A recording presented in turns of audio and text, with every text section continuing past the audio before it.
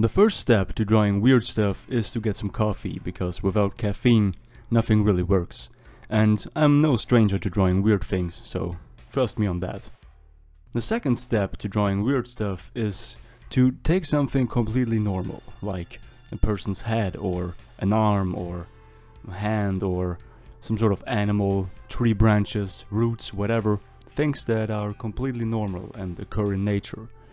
But when you combine them, they don't really belong together. Like in this drawing, I'm taking a person's head and there are some roots coming out of his eyes, you know, tree roots like you would find in nature. Again, completely normal stuff, but combining those two things, you know, a person's eyes and roots, you know, that's weird. That's immediately off-putting for us humans because it doesn't belong together. Or like just a hand, a person's hand and the head. Two normal things, a hand and the head. Nothing special there, but when it comes out of the head, where it shouldn't come out of, that's weird. So, this is the first step. Decide on something that's normal, but when you combine it, or when you do things with it, it's not so normal anymore. But in order to be able to create stuff like this, you need a solid foundation, a technical, artistic foundation. That's why I encourage you to sketch a lot, to take animals and people and everything that occurs in nature, take photos of it and sketch it. I have filled so many sketchbooks with just normal things. In order to combine normal things so they become weird, you need to be first able to draw just those normal things, right? Like hands, heads, or trees, or whatever. Animals. And I talk about sketching things and how important it is in some other videos. They're linked in the upper right corner. Or just have a look at my channel. Also, if you have a look at my Instagram, which is linked down in the description, you can see that with all that weirdness that I post and with all the strange things, a lot of the times I also just post normal things, like, you know, some animals or some poses of people, and that's an important solid foundation that you need in order to create what's coming out of your mind, right? Again, I really encourage you to sketch out everything that you see in nature, everything that you come by that looks interesting, like animals in certain poses and people in certain poses. And when you have a solid foundation and you also have your shading down a little bit and you know what you're doing, it doesn't take long until you can fully unlock your potential. For me, it was like maybe a year of sketching here and there until I was like confident enough to do some stuff out of the ordinary and be really creative and have it look good in a way. But of course, learning never stops. Like the level that I am on right now it's not perfect. I'm not a high-end level artist by no means. I barely know what I'm doing because I'm not academically trained. But you don't need to just sketch and work on technique for like years and years until you can create something that's in your head, something that you want to show, something weird, something that you just can't draw from life because it doesn't exist, like what I'm drawing here.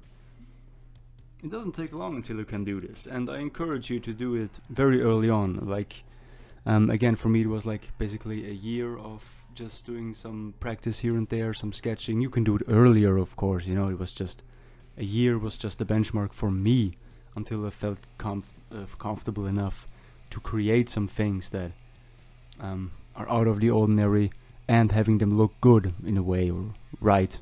Do it early on, because if you just focus on practice too much all the time and you don't tap into your own creativity, your own creative stuff, you're gonna burn out with all of this practice and making things look realistic. And making things look realistic is not my goal at all. I'm like, I draw with ink, you know, pen and inks. But yeah, so for me, making things look realistic is not the goal. The goal is just to make it look cool, make it look right, so it doesn't look like the proportions are off, or oh, that's not how somebody's head looks like.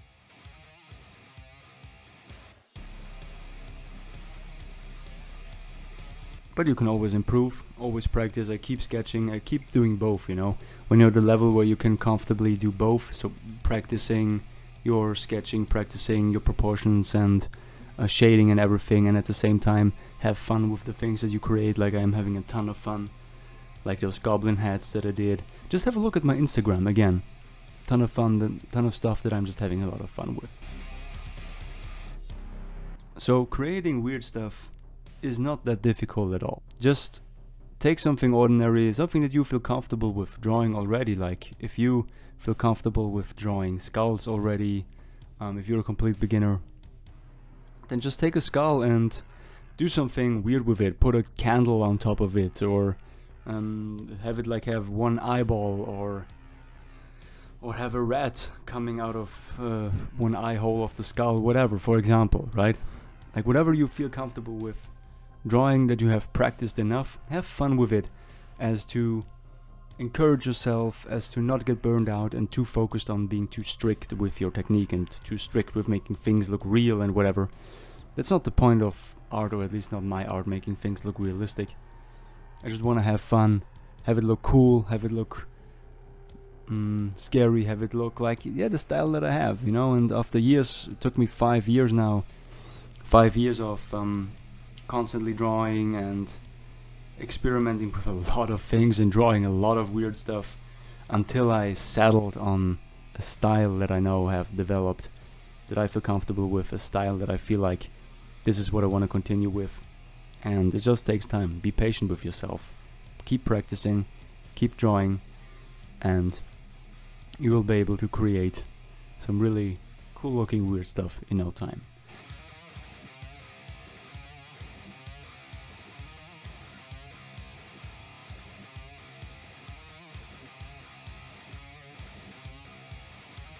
I hope this video was entertaining. I hope you enjoyed it. Give me the thumbs up, subscribe to my channel. I hope I'll see you around. Check out my Instagram, okay? Bye bye.